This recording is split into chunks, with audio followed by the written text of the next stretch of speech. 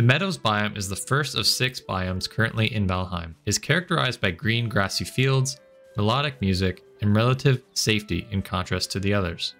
In this video, I will share with you a full guide to the Meadows and cover the following: key resources in the Meadows biome, all of the Meadows creatures, a complete list of armors and weapons, how to find and prepare for the Meadows boss, and of course, there will be some tips, tricks, and secrets along the way. When starting a new world, you will land amongst 6 sacrificial stones. First thing you want to do is interact with the stone to highlight the Meadows boss location on your map, Etir. Defeating him is your main objective in the Meadows, but before we fight him, we need to prepare. The first thing you'll want to do is build a base for shelter. To do this, you'll need to first build a hammer, followed by a crafting table. Pick up wood and stone found around the ground to get started. As you progress, you'll gain the ability to craft an axe and cut down trees. In the Meadows, there are 3 types of trees. First are beech trees. You can cut these down with the stone axe, which yields you wood and, more rarely, resin, feathers, and beech seeds. The second tree is the oak tree, which can only be cut down with a bronze axe or better, and, like the beech trees, yield wood, resin, and feathers, but also fine wood and potentially an acorn.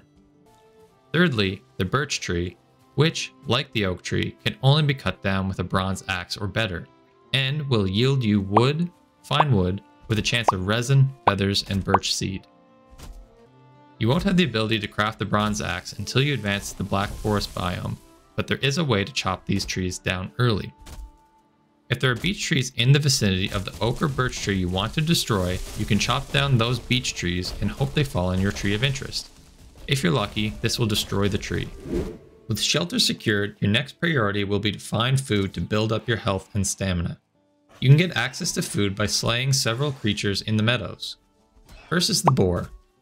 Hunting the boar is relatively easy as it will aggro you on sight. Slaying the boar will yield you boar meat and leather scraps and potentially the boar trophy. Second is the neck. Necks are usually found near the water and, similar to the boar, will aggro you on sight.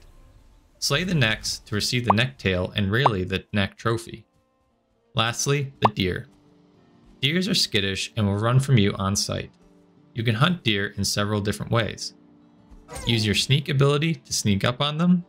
Craft a bow or a spear and shoot at them from range. Use the crafting station method to trap and kill the deer. Or you can just get lucky like I do sometimes and hope they get stuck in a tree or in the water. Killing deer will yield you deer hide, deer meat, and a chance at a deer trophy. In addition, you'll also find other food sources you can gather, such as raspberries found in bushes or mushrooms scattered on the ground. Pro tip: turn down the foliage quality in your menus to make these easier to spot. And lastly, honey from bees' nests, which can be found in huts like this. Beware, as these can be dangerous and very easily kill you in the early game. Either shoot them from afar with a bow, or build a crafting station nearby and deconstruct the buildings supporting the bees to destroy the nest. Much of the food you have gathered can be eaten raw, and others like the boar and deer meat must be cooked. To cook your food, build a bonfire and place a cooking station over top. Place your meat on the cooking station and shortly you'll have a cooked meal. With shelter secured and a full belly, it's time to prepare for combat by crafting armor and weapons. There are 2 sets of armor to be crafted in the Meadows. The rag armor, made up of the rag tunic and rag pants, can be crafted with leather scraps found from boars. And second, the leather armor, the first real armor set in Valheim. This armor set is composed of the leather helmet, leather tunic, leather pants, and deer hide cape. To craft and fully upgrade the leather armor, you'll need to gather deer hide, bone fragments from stone graves and Viking graveyards. Stone graves and Viking graveyards can sometimes be hard to recognize, but take special notice of rock formations such as these shown on screen. Dig in these locations to find treasures such as the bone fragments, in addition to amber pearls, coins, fire arrows, rubies, or even a silver necklace. Alternatively, you can sneak ahead into the Black Forest and battle some skeletons for bone fragments. As for weapons and shields, you have an absolute abundance of options. I'll include a full list of weapons and shields on screen as well as their crafting costs. Feel free to pause here to read the full list. I would personally recommend the stone axe and crude bow for slaying the hostile creatures in the Meadows, like the Grayling and ultimately Aether, keep in mind that to use the bow you need arrows. You can make the basic arrows with only wood, but if you want to seriously pack a punch, you'll need feathers, flint, and resin to create flint and fire arrows. To get resin, you can kill Graylings, or if you're lucky, you'll get resin from cutting down trees. Flint can be found on the ground, primarily near water, and finally, you can shoot gulls to claim their feathers. You'll see gulls flying around quite often, but you'll likely have to wait for them to land. Once they do, you can kill them with a well-placed arrow or spear toss. Now you're ready to fight the boss. To prepare, I recommend crafting and upgrading the leather armor set, crafting the stone axe and crude bow with fire arrows, sleep or rest at a fire to gain the rested bonus for increased health and stamina regeneration, and finally, eat my recommended meal of cooked deer meat, cooked boar meat, and honey for a good balance of health and stamina for the fight. All that is left to do is navigate to Aether's summoning location and place 2 deer trophies on the Forsaken altar to initiate the fight.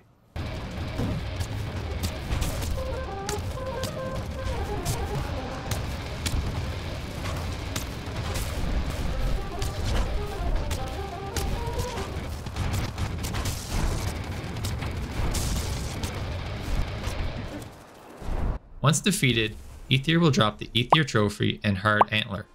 Use the hard antler at a crafting table to craft the antler pickaxe, which will be critical for progression in the Black Forest. And lastly, place the Aether trophy on its corresponding sacrificial stone where you spawned at the beginning of the game to unlock his Forsaken power. This power will allow you to reduce stamina cost of running and jumping by 60% for a few minutes. The Black Forest biome contains the item that will act as the jumping board for the endless possibilities that Valheim provides. Follow me on my adventure through the Black Forest as I share with you how to find and use that special item as I do my best Dwarven miner impression, wake the dead, do battle with Shrek's blue cousin, find our new friendly best friend, and overcome the King of the Forest. All of which will lead us to the key material enabling us to ascend out of the Stone Age and accelerate our travels across Valheim's massive world. The first thing you'll need to do is craft the antler pickaxe using the antler acquired from defeating the Meadows boss, Eikthyr. Once crafted, equip your leather armor and favorite weapon and set your sights on finding tin and copper ore. Tin will predominantly be found along water sources in small chunks, whereas copper can be found amongst the trees in concentrated blocks. Tin will enable us to craft the cauldron, unlocking more advanced food recipes, while copper unlocks the forge crafting station. The forge will allow us to take our weapons and armor to the next level. However, the creatures in the Black Forest are highly sensitive to sound and likely will not let the clink and clank of our pickaxe go unnoticed. Grey Dwarf brutes, shamans, and the standard Grey Dwarfs call this biome home. These creatures will drop key resources like resin and Grey Dwarf eyes, and more importantly, the brutes specifically can drop ancient seeds. I will expand on the importance of these seeds later in this video. Like their Grey Dwarf counterparts, trolls will also be attracted to the sounds you make navigating the biome, or can be found protecting or even inside their caves. They are slow and lumbering but can really pack a punch. As you learn their attack patterns, you can turn the trolls into excavators by dodging their attacks to help accelerate your mining. Once defeated, they will drop troll leather hide. This hide can be used to craft the Black Forest's version of light armor. The Trollhide armor set is the first in Valheim to provide a set bonus. Equipping all 4 pieces will provide you with plus 15 to your sneak skill, maximizing your damage to snuck up upon targets. With your pockets now full of tin and copper ore, you might notice you did not unlock any new crafting recipes. To make the ore usable, you will first need to smelt it. To do that, we must first wake the dead by diving into the Black Forest's instanced dungeons. Burial chambers predominantly take 2 shapes, the first being an easily identifiable rectangular rock formation, while the second may be harder to spot, consisting of sloped or flat earth leading to a cave or hole in the ground. A clear indicator that you are near a chamber would be the presence of skeletons, as they always protect the dungeon entrances. Inside, you will find more skeletons, ghosts, and more rarely, rancid remains. As you navigate their narrow passageways, you'll find loot in chests, such as feathers and arrows, but also valuables such as coins, amber, and rubies. The amber and rubies will have great value to our new friend that I will introduce to you later in this video. Additionally,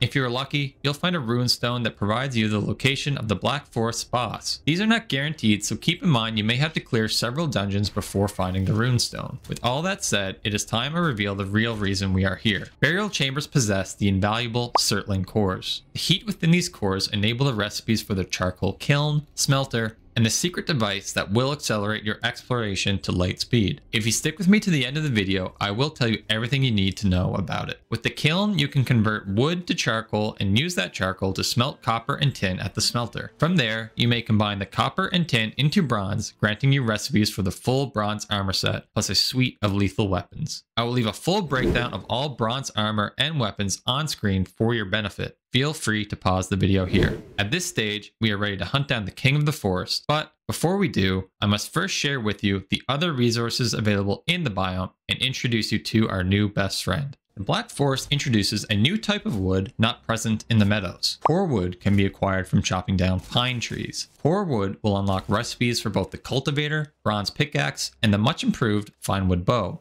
Along the floor of the biome, you'll come across new food ingredients such as thistle, blueberries, and also carrot seeds. With carrot seeds and the cultivator, you may now begin a carrot garden in the Meadows biome. I'll leave a full list of food recipes you will have unlocked by progressing the biome. Personally, I'd recommend combining the carrot soup, queen's jam, and deer stew for a good balance of health and stamina. And of course, if you have some luck, you will come across Haldor on your journey. In case you did not know, Haldor is a subscriber to the channel, and you can be too. Subscribe for easy access to more Valheim content. Haldor is a friendly merchant, allowing you to sell your valuables and purchase items of great value. I will leave a full list of his wares on screen for you to view, but I would personally recommend you purchase the Meshing Jord. This belt will increase your carrying capacity by 150 to a maximum of 450. A must-need purchase. All that said, Haldor is not a guaranteed spawn and is very tricky to find. What we do know is that he must spawn at least 1500 meters away from your original spawn location, and a white bag icon will appear on your map when you come within approximately 300 to 500 meters of his location.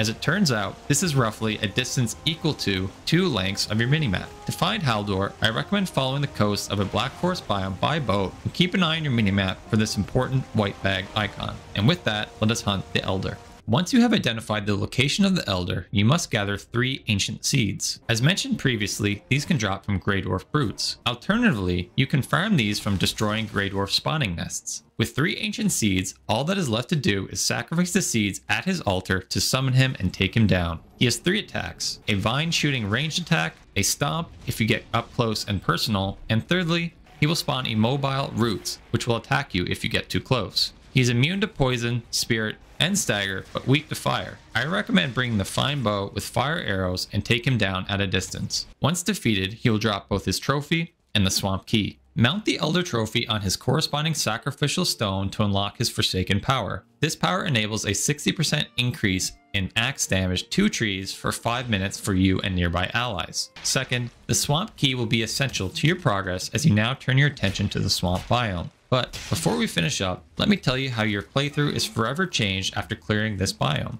Remember the Surtling cores you acquired from the burial chambers? Going forward, you can combine these with Grey Dwarf eyes and fine wood to create portals. Once built, give the portal a name. If you then craft a second portal with a matching name, you effectively have fast travel in Valheim. Next time you plan on a long adventure, build a portal in your home and bring materials on your adventure to build a matching portal at your destination. This will save you an agonizingly long trip home once complete. I recommend building a dedicated portal in your home base to keep your adventures organized. With all that said, keep these 2 tips in mind when building portals. 1. Lowercase and uppercase letters matter in naming your portals. Ensure the names match down to the case of your letters. And 2, remember you cannot travel through a portal with certain resources such as tin and copper ore. Any items that cannot be transferred through a portal will have an icon clearly indicating this fact, and a message will display when attempting to portal with that item. Everybody knows the 6 major biomes in Valheim, but nobody ever wants to talk about the underappreciated ocean biome. In this video, we are going to sail and visit one of these,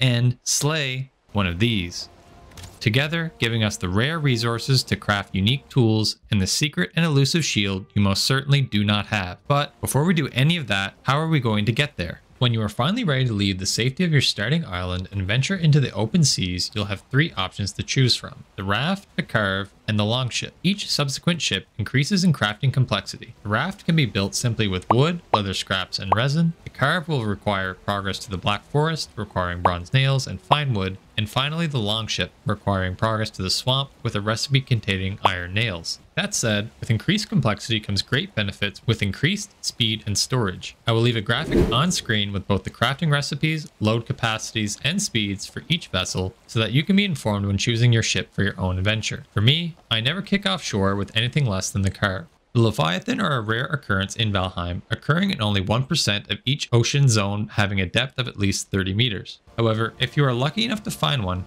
approach with caution. Do yourself a favor and dock with your boat ladder facing the Leviathan. You will thank me for this later. On the surface, the back of the Leviathan looks like a basic island with rocks and trees, but the real reason we are here is for the abyssal barnacles. To mine these, you will need a pickaxe. For that reason, you must have at least progressed past defeating the Meadows boss Eikthyr before venturing out. While mining the barnacle, there is a chance you will trigger the submersion of the creature. Once triggered, you will hear a large groan. At this point, time is of the essence. Shortly after, you will hear a second groan and the Leviathan will begin to shake. At this stage, you have about 10 seconds before the creature is fully submerged, so hustle back to your boat to avoid drowning. Leviathans do not ever respawn after submerging, so do your best to mine as much as you can. Finally, with the safety of having your boat under your feet, you will notice an abundance of chitin on hand from the barnacles. We will put that material to good use later, but for now, we have bigger fish to fry.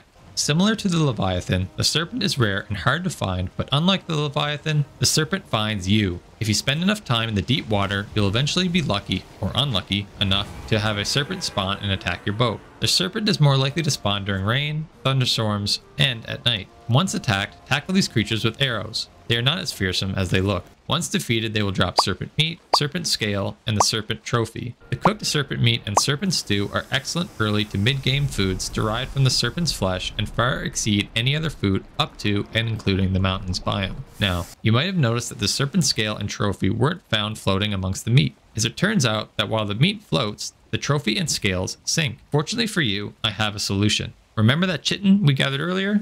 Before we get to that, if you have enjoyed yourself or learned something new, consider leaving a like or subscribing for easy access to future Valheim content. The chitin unlock the recipes for both the Abyssal Razor and Abyssal Harpoon. While the Razor makes for an excellent mid-game weapon, what I truly need is the Harpoon. You can use the Harpoon to grab onto a serpent and drag them to shore. Once in shallow water, slay the serpent and claim its treasures.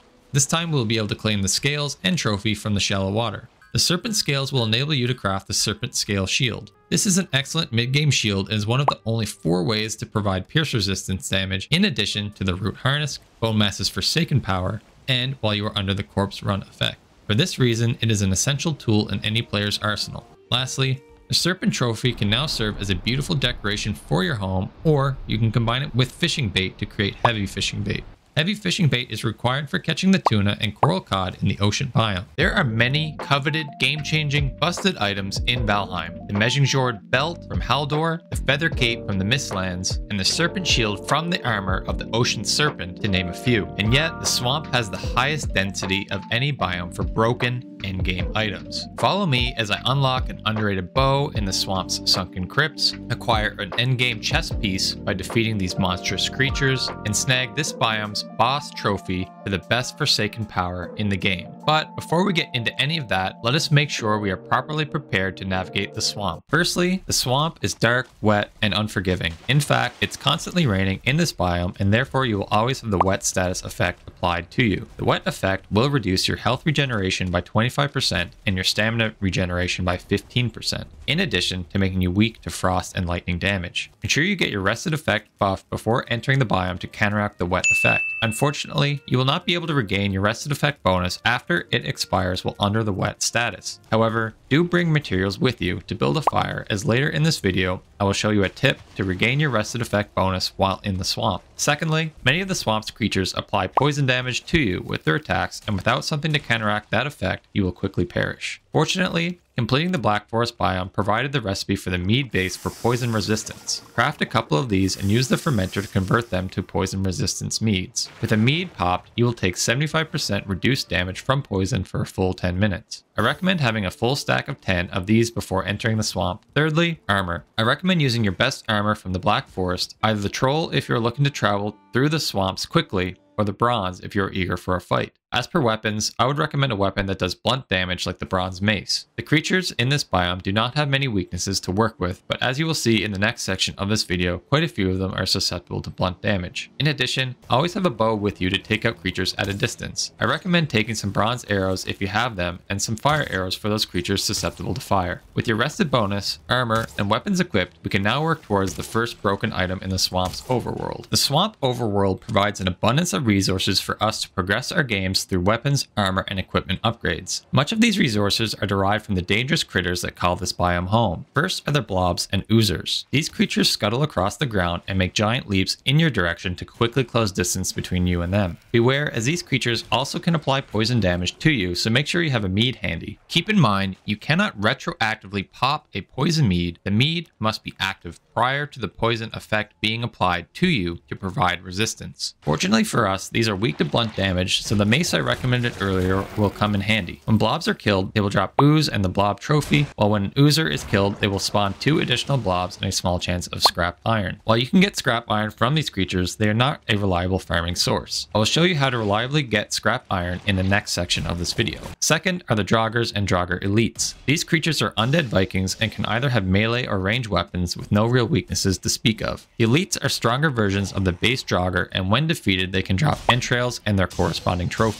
The entrails unlock a nice new health food recipe, while the Draugr elite trophy is part of a unique melee weapon. I will ensure to brief you on all of the weapons and food recipes you will have unlocked in the swamp later in this video. Third are leeches. Leeches can be found swimming in the shallow water across the biome. Like the blobs and oozers, they do apply poison damage but are relatively low health. Killing them provides you with blood bags and the leech trophy. Next are Surtlings and Wraiths, which are the rarest of spawns in the biome. Wraiths will only spawn at night. These can be airborne and weak to fire. This is where those fire arrows can come in handy. Once defeated, they will drop Chain and the Wraith trophy. You will need Chain for the upgraded cooking station and for upgrading your forge. Surtlings, on the other hand, only spawn near flame geysers and are a rare spawn in themselves. If one has spawned, you will have a hard time missing the sight of flames. Surtlings will hurl fireballs at you, but the good thing about constantly being wet is that you are resistant to fire damage. Defeating these will give you coal, Surtling cores, and rarely the Surtling trophy. Farming Surtlings near these geysers make for an excellent Surtling core farm. And I should mention, you will also find skeletons across this biome, which you will be familiar with after clearing the Black Forest biome. They can be found randomly standing around, or more dangerously by evil bone pile spawners. Clear these ASAP to avoid being mobbed by skeletons. Before I get into the final creature holding the key to crafting this broken chest piece, I need to first cover other key resources not obtained from creatures in the swamp. First, the swamp introduces a new type of tree and wood in ancient trees. Chopping down these trees with at least a bronze axe yields ancient bark, which will be a critical ingredient in crafting swamp weapons and armor.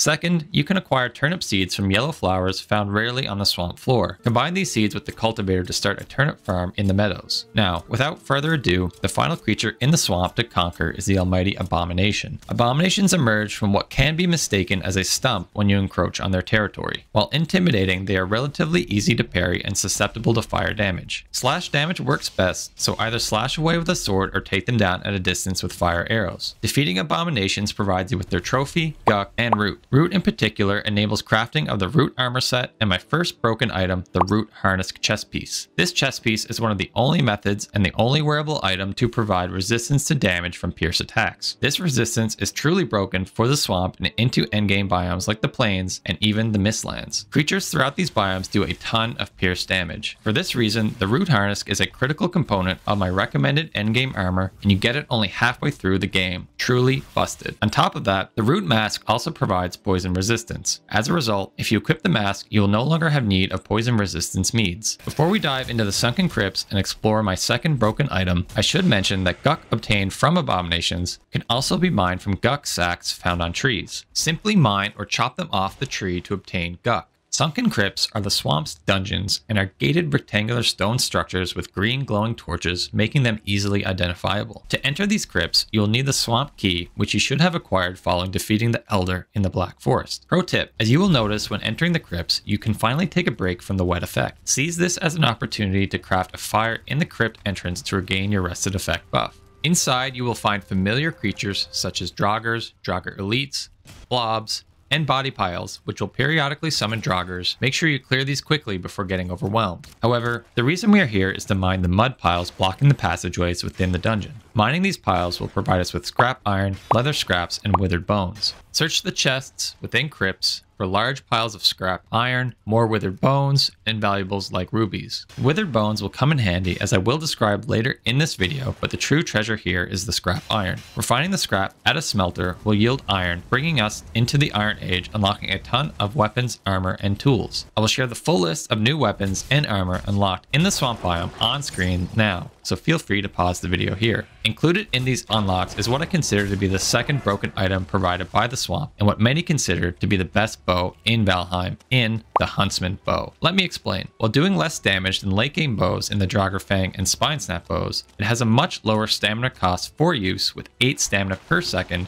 compared to 10 and 14 from the Draugr and Spine Snap. That said, where the Huntsman truly shines is its attack and hit radius being 4 meters compared to 15 and 8 on the other two bows. What this means is that using this bow and hitting enemies with it does not draw the attention of other creatures as easily, enabling you to isolate enemies with ease. This is best illustrated by attacking a herd of loxes in the plains. As you can see, you can draw the attention of a single lox with the Huntsman that is simply not possible with any other bow. And with that, we can turn our attention to our third and final broken item acquired by defeating the swamp's boss. First off, take a moment to review the full list of food recipes unlocked in the swamp so you can be best prepared for the fight. With optimal food in your belly, we need to first find the location of our boss. The runestone providing Bonemass's location can often be found within sunken crypts or within ruined structures across the overworld. Once his location is identified, grab your rested effect bonus, craft some poison resistance meads, equip your best armor. I recommend iron if you've crafted it, and lastly, I recommend again a blunt weapon like the iron mace or iron sledge. Bonemass is resistant to slash, fire, and pierce, and immune to poison and stagger. Fortunately, he does have a weakness to blunt and frost. For this reason, your best bet for defeating Bonemass is up close and personal with a blunt weapon. His Forsaken Altar is super cool, highlighted by a massive skull filled with acid. To summon him, you'll need to bring with you 10 withered bones to sacrifice. But before summoning him, I do recommend you raise the earth around his spawn location, especially if there's a lot of water around, as fighting in water is no fun at all. Once summoned, he has 3 attacks. First, a simple melee attack when up close. Second, an area of effect attack which summons a green gas cloud causing poison damage. And finally, he will occasionally throw a glob of goop that will spawn up to 4 random creatures. Once defeated, Bonemass will drop the Wishbone and Bonemass's trophy. His trophy is the third broken item provided by the swamp, as when attached to his corresponding sacrificial stone unlocks his Forsaken Power. This Forsaken Power gives you and nearby players 50 to 75% reduced damage from blunt, slash, and pierce damage for 5 minutes. Damage reduction is absolutely busted and is my go-to Forsaken Power, even deep into the Mistlands. For this reason, I think it's completely broken.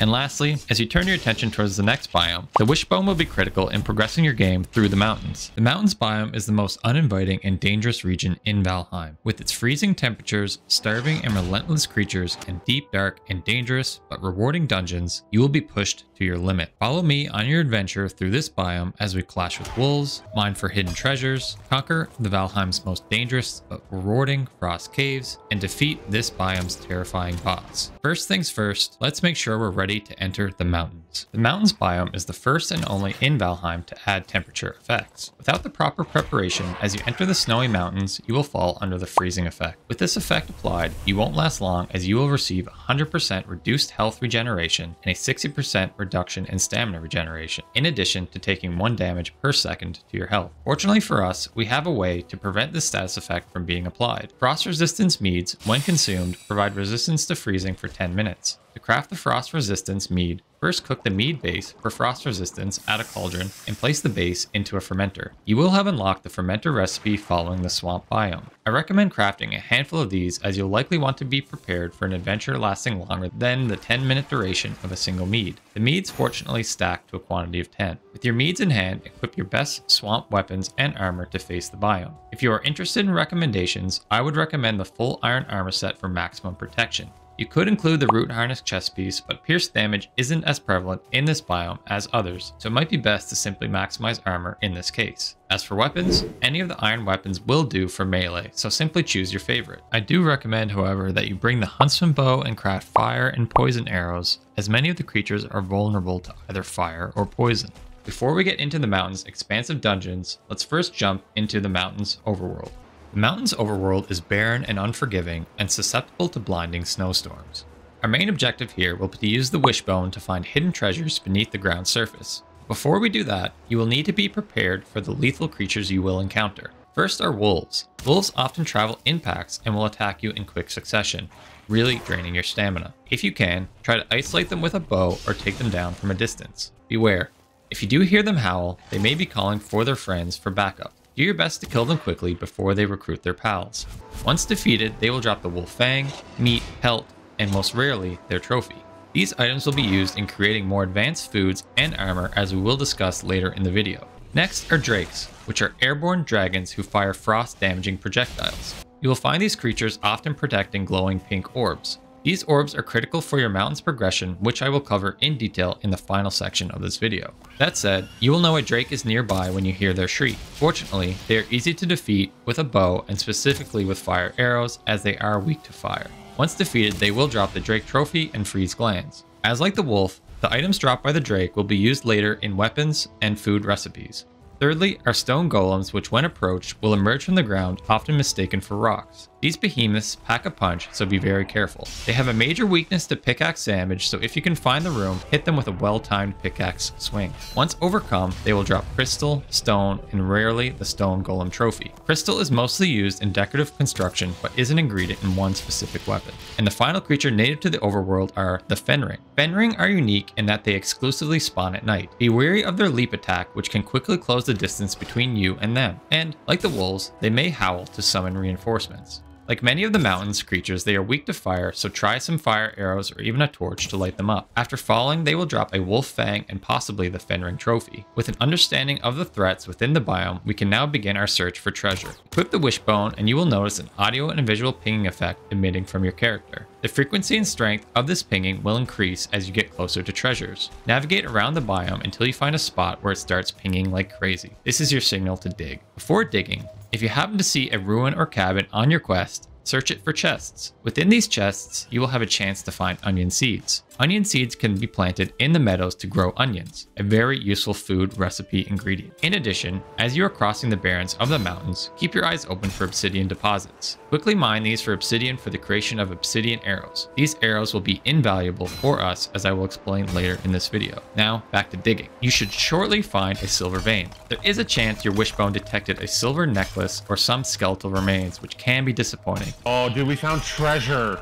Holy fuck, what is treasure? But this is rare. One trick I do recommend in excavating the silver vein completely until the vein is not touching any other piece of ground. At this point, when you smash it with your iron pickaxe, the entire vein will crumble. Take your silver ore back to a smelter and voila, you have silver. Silver unlocks a plethora of weapons and the wolf armor set and wolf fur cape. I will leave a full list of weapons and armor you will unlock in this biome on screen. You may notice I did exclude one excellent armor set that we will unlock following our adventures in the Frost Caves, coming in the next section of this video. And lastly, take note of the wolf fur cape and wolf armor chest. Each of these items, when worn, provide resistance to frost damage. As a result, when one of these items are worn, you no longer need to have a frost mead popped to survive in the mountains. With the overworld explored, let's dive into the mountain's deep, dark, and most importantly, rewarding dungeons. The Frost Caves entrances can be hard to spot as they blend in with the mountain's rocky terrain. These caves do present a challenge but also provide worthwhile rewards. Ensure you are properly equipped before entering.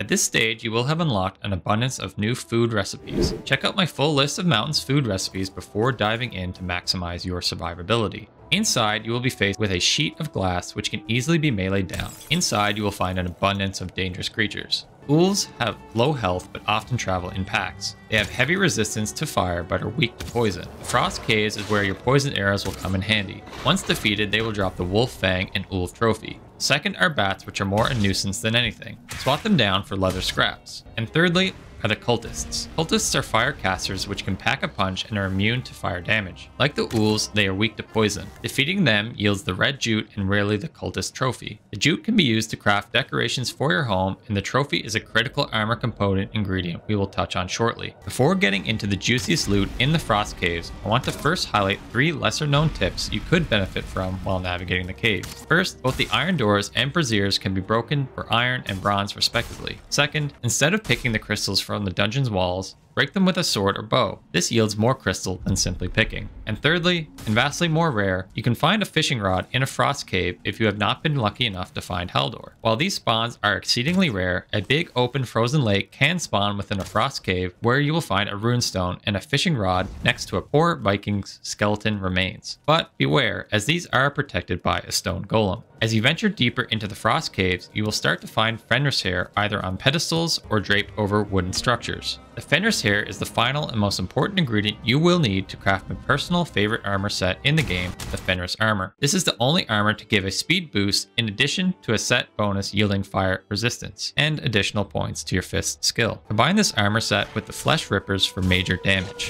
While we turn our focus to the mountains biome, I will leave the recipes and upgrade costs for both the Fenris armor and flesh rippers on screen for your information. To summon the boss, you will first need to find their runestone to highlight their location on your map. These are usually found inside ruined structures across the overworld of the map, or less frequently can be found within frost caves. Remember those glowing pink orbs we saw earlier protected by drakes? Those are dragon eggs. After you have her location, you will need to collect 3 of these eggs to summon Moder. These cannot be transported through portals, and each egg weighs 200 weight, so you'll either need a friend to help carry them for you or do so in a couple trips. When you're ready for combat, travel to her location and place 3 of her eggs in each of the altar slots to begin the fight. Moder has 3 major attacks. First, a barrage while she is in flight. Okay, he's duking me out. I think I'm gonna avoid this. Or just get fucking smoked by it. Okay.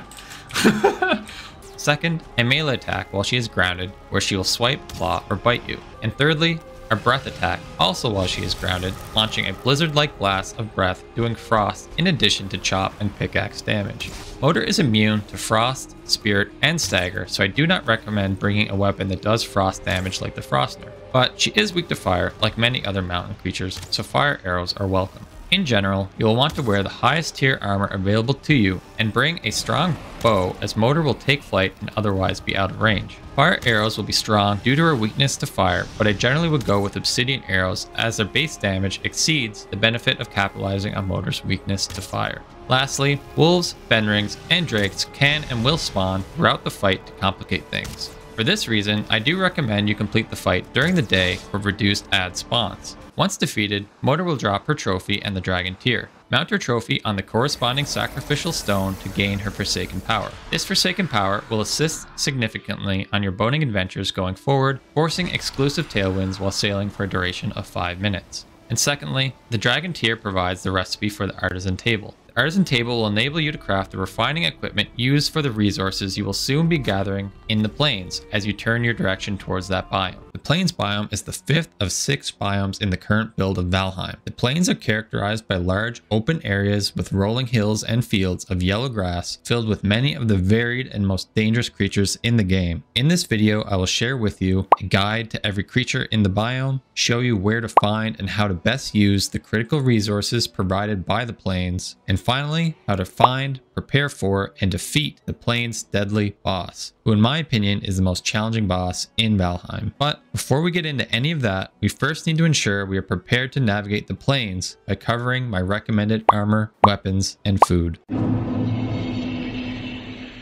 Firstly, for protection, you truly only have 2 armor sets to consider. However, if you bear with me, I will show you one sneaky modification I do recommend you make for whichever armor you ultimately choose. That said, your 2 options are the Fenris armor or the wolf armor. Both of these armors are required in the mountains biome and each have their own pros and cons. The Fenris armor provides a total of 9% increased movement speed, and if you consider the minus 10% movement speed you would get from the wolf armor set, you will be moving a whopping 19% faster in the Fenris compared to the wolf. On top of that, the Fenris also provides fire resistance, which you will be really happy you have when dealing with the spell-casting enemies you'll encounter, as I'll later cover in this video. That said, there's no comparing the difference in armor you will receive by going with the wolf armor set. The fully upgraded wolf armor will give you 78 armor compared to just 48 from the fully upgraded Fenris. It'll be up to you to decide if you prefer to be tanky or quick. Before moving on to my recommended weapons and food for the biome, remember that modification I referenced? The root armor offers a unique benefit that should be considered. The root harness chest piece provides resistance to pierce. Pierce damage is very common in the plains, especially from mosquitoes who will very likely welcome you with one of their stings as you enter the plains. With the root harness, you'll be able to tank their stings. Make sure you kill these as they drop needles and rarely the mosquito trophy. The needles can be used to craft excellent arrows. For this reason, I strongly suggest you swap the chest piece of the armor of your choice with the root harness. As for weapons, I cannot recommend the Frostneer enough. It is one of the best weapons in the game, giving you frost, blunt, and spirit damage. If you prefer range, nothing tops the Draugr Fang. Combine it with poison arrows for maximum effect. Finally, you want to ensure you're using the optimal food choices to maximize your survivability. Like the armor, you'll have a couple of options based on if you prefer to be tanky or a bit more nimble. If you prefer additional health, I recommend you eat ice cream, wolf skewers, and sausages. The ice cream will give you a nice stamina boost, while the wolf skewer and sausages will give your health a serious bump. Alternatively, for those looking for increased stamina, you can replace the sausages with onion soup, giving you additional stamina at the expense of health. Lastly, if you happen to have serpent meat from your adventures on the open seas, you can replace the wolf skewer with cooked serpent meat, or better yet, serpent stew, to give yourself an even larger health boost. Before we move on to discuss our main target for the plains biome, I will leave the full list of foods I have mentioned here and their stats so that you can make an informed decision for yourself. Your main objective of the plains will be conquering fueling villages. These will be hard to miss, consisting of a series of structures in proximity and often huge bonfires, easily seen especially at night. Taking down these villages will allow you to acquire 3 key resources, enabling you to progress your game further through new armor, tools, weapons, and food. Do not worry, I will cover these resources in detail in part 4 of this video. Defending the villages, you'll find fuelings, fueling shamans, and worst of all, fueling berserkers. Fuelings will be armed with either swords or spears, and be careful as they can pack a punch, especially if they swarm you. Do your best to isolate them and pick them off one by one. Once defeated, they will yield black metal scrap, coins, and potentially the fueling trophy. Next are the fueling shamans, which are the fire-wielding spellcasters I referenced earlier. These will hurl fireballs at you and summon shields to protect themselves. When approaching a fueling village, I typically try and pick them off with well-placed arrows before engaging the rest of the village. The shamans will drop black metal scrap, puke berries, coins, and more rarely, the fueling shaman trophy. Lastly, and most dangerous, are the fueling berserkers. These behemoths will easily 1 or 2 hit you depending on your armor of choice. It's imperative you fight these in isolation, either take them down with arrows or tactical parries and patience. Defeating these will provide you with black metal scrap, coins, the fueling totem, more on these in part 5 of the video, and very rarely, the fueling berserker trophy. Now that you have finally cleared the village of enemies, search the area for any crops that might be growing. If you are lucky, you'll find either flax or barley. Flax and barley are very important resources that we will cover in part 4 in detail. Lastly, make sure you search any chests in the area. The chests may contain more black metal scrap, but most importantly, a sharpening stone. The sharpening stone will enable you to build a grinding wheel, the final upgrade piece for the forge. Before I explain the resources we've gathered at the fueling village, I need to first cover 2 other creatures you're going to find in the plains.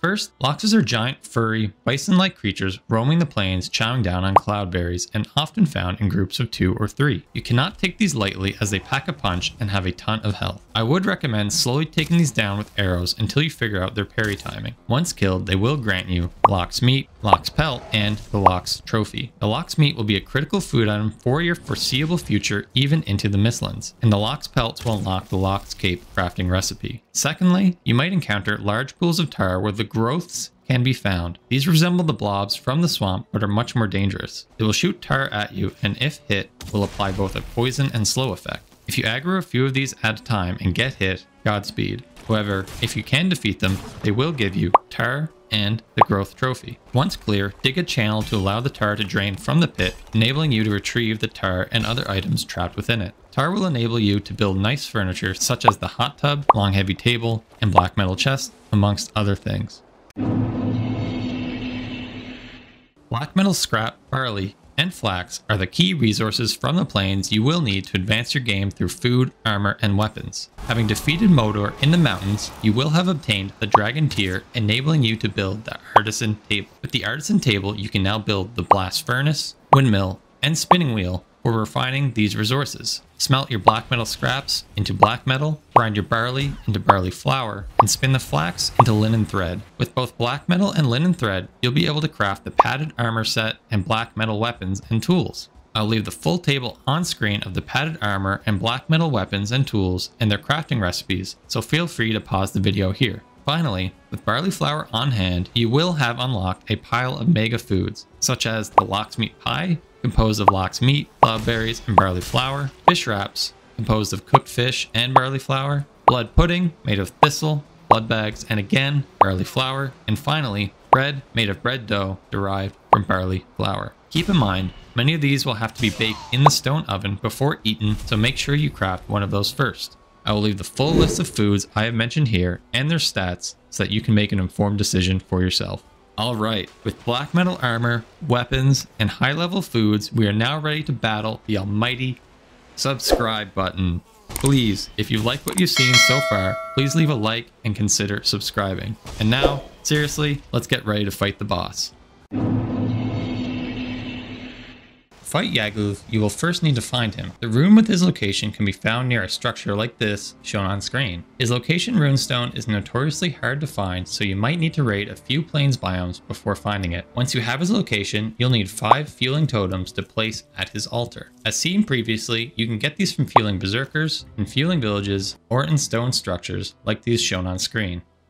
Yagluth is resistant to fire, pierce damage, and immune to poison and stagger. As a result, arrows and spears will not be much use here. I recommend grabbing Bone Mass's Forsaken Power and using the full padded armor for maximum damage reduction, and either the Black Metal Sword or Frostnir for getting up close and personal. He also does a ton of fire damage, so I'd consider bringing some barley wine with you as well. As for food, I suggest leaning into health food for survivability, as it will be a long fight. Combine lox meat pie, fish wraps, and blood pudding for a good balance of stamina and health with an emphasis on health. Once defeated, he will drop the Torn Spirit and Yagluth trophy. The Torn Spirit enables you to build the Wisp Fountain, which is critical as you now turn your focus towards the Mistlands. Lastly, take Yagluth's trophy back to the sacrificial stones to obtain Yagluth's Forsaken Power. His power gives you 50% resistance to fire, frost, and lightning damage for 5 minutes for you and nearby players. Inside this box is an item critical to your progression in the Mistlands, but beware, you will not get it without a fight. Wait, you'll regret this. Oh! They're arcing on me. Oh god. Damn it. Inside is what I consider to be one of the 3 key pillars for progression in the Mistlands. Stick with me as I capture the first pillar by navigating these giant skeletal remains, the second by exploring the Mistlands dungeons, and thirdly by breaking open the secret box. First, let's discuss how to find and ultimately prepare for the Mistlands. To find the Mistlands, sail far east or west until you spot dark, jutting rocks and dense fog. As you enter, you will quickly notice visibility in the Mistlands is next to 0. To enable sight in the dense mist, you will need the Torn Spirit dropped from defeating Yagluth. With the spirit in hand, craft and place the Wisp Fountain and wait for nightfall. At night, wisps will spawn around the fountain every 30 seconds or so. Interact with the floating blue wisps to add them to your inventory. Craft and equip the Wisp Light to maintain a floating wisp above your head to light your way through the mist. Unfortunately, it takes the place of other wearable items like the Measuring Jord Belt or Wishbone. With a light source, we can turn our attention towards the enemies in the Mistlands. As they are very strong, we will have to choose our armor and weapons carefully. For armor, you cannot go wrong with the highest armor value in the padded set, but I would strongly recommend you replace the padded cuirass with the root harness chest plate. Pierce damage is the predominant physical damage in this biome, so the harness will really shine. Alternatively, if you are a speed demon like myself, you can simply rock the full Fenris gear. In both cases, I strongly recommend you bring barley wine with you for fire resistance. As for weapons, pierce damage is the most common weakness of creatures in this biome, so I recommend the black metal gear or the Frostnir for that sweet elemental damage. Plus, the slowing effect caused by the freezing gives you much more time to outmaneuver your foes. You will also need a bow to tackle creatures in the sky and to generally keep your distance. Either the Jogger Fang or Huntsman bows will do just fine. And finally, the Mistlands has countless stamina draining cliffs, so certainly get your rested bonus and consider bringing some stamina or tasty meats to help you out in a pinch. Now that we are properly prepared, it's time for us to begin our journey to uncover the 3 pillars of progression and most importantly, discover the contents of the box. The first creature you will encounter are the sweet, gentle, and passive hares, often found hopping around low-lying areas of the biome. However, do not let the hares lull you into false safety. The Mistlands are filled with violence, as you will soon see. That said, you should hunt the hares for their meat and hide, of which will be used in fantastic endgame food recipes and armor, respectively. Other passive creatures are the Dvager, which can be found near various structures, such as guard towers, lighthouses near the water, excavation sites. What are they excavating anyways? Or in harbors. Within these structures is where you will find the secret boxes. More on the Dvager, their excavations, and of course, the secret within the box later in the video. Unlike the hare and Dvager, the most common aggressive creatures are the Seekers and Seeker Soldiers, both of which are resistant to all physical damage and immune to spirit, making them a pain in the butt fight. Seekers also fly, so keep that in mind when you think high ground will save you. The Soldiers, on the other hand, cannot fly, but are absolute tanks that deal a ton of damage. Beware of their AoE stomping attack. Fortunately, they are weak in their butts to almost all damage, so if you can get behind them, you can kill them quickly. The Frostner really comes in handy here, allowing you to slow them and maneuver to their rear. Once defeated, the Seeker and Soldier will drop Carapace, Seeker meat, their trophies, and the Soldier has a chance to drop a Mandible. These items will contribute to both endgame weapons, armor, and foods, all of which I will cover in full detail later in this video. Speaking of foods, the Mistlands Wilderness introduces two new farmable crops in the Mage Caps and Jotun Puffs. Mage Caps are blue mushrooms found at the peak of jagged rocks in the biome and form the basis of Iter generating foods. Iter is Valheim's version of mana, required for spellcasting, which is an absolute blast to use. Jotun Puffs, on the other hand, are found in low-lying areas of the biome and will be foundational in recipes for endgame foods and meads. Both crops can only grow in the Mistlands, so mentally prepare to establish a farm in this treacherous biome. When building your farm, remember you can use your excess wisps from the fountain we built at the beginning to build wisp torches. Unlike other torches, these never burn out and therefore provide a permanent fixture of mist clearing light. Before we get to the most dangerous foe in the Mistlands, you may have noticed on your adventures Yggdrasil shoots, ancient armor, swords, or skeletal remains. The Yggdrasil shoots are the native wood source of the biome, which will require a black metal axe to chop down. This wood is the backbone for endgame weapons and built structures like the black metal pickaxe, which we can use to mine the ancient swords and armor. These provide you with additional access to copper scrap and scrap iron, which can be smelted to iron and copper respectively. Thirdly, and most importantly, are the giant remains. These are large skeletons composed of black marble. The marble mined from the remains can be used as a strong building material and an ingredient in the Mistlands crafting stations. However, these are often protected by nasty ticks. Ticks are unlike any other enemy in Valheim and will seek to attach themselves to you. If one sticks, it will continuously drain your health with rapid pierce damage. If you heeded my advice and wore the root harness, you can thank me later. The best way I have found to get them off once attached is to simply roll. That said, once popped, ticks will drop blood clots, which will be key in the crafting of magic wielding weapons and foods. On the bright side, the presence of ticks means there is soft tissue nearby. Take your black metal pickaxe, find the skull of the giant remains, and hack away. Once you break the skull, you'll find soft tissue inside. The soft tissue is the first of our 3 pillars of progression for the Mistlands. The second we will find in the dungeons, but first we must face the most fearsome of creatures this biome has to offer in the Yalls. Yalls are giant floating, blimp-like creatures that you will likely hear before you even see them, if you are lucky. The more likely outcome is you will be introduced to them with a fireball to the face. Oh, what was that? I think I'm dead. I'm dead. Fortunately, their underbellies are weak to pierce damage, so arrows will excel here. In addition to their fireball, they will drop a raiding party of ticks. Clean them up quickly or face the Yall's wrath. Once defeated, they will drop the Bile Bag, providing the recipe for a unique axe and a new type of tossable weapon in the Bile Bomb. With the Yall defeated, it's time to capture the second pillar of progression in the Mistlands infested mines. The mines can be found in the basement of ruined black marble buildings or at the peak of marble staircases embedded in a cliff face. In my experience, these are often found on the coast of the biome. Inside, expect close combat with several rooms separated by wooden barricades. Move through the dungeon slowly, clearing a room before breaking into the next. You will find familiar enemies inside in the Seeker, Seeker Soldier, ticks, in addition to Seeker Broods. Seeker Broods are baby Seekers that are easy to kill. They will drop royal jelly or pick it from piles within the dungeon. The jelly will primarily be used in recipes for Iter generating foods, which we will cover shortly. Scattered across the dungeon, you will be able to get black marble, wood, and even certain cores and copper scraps from destroying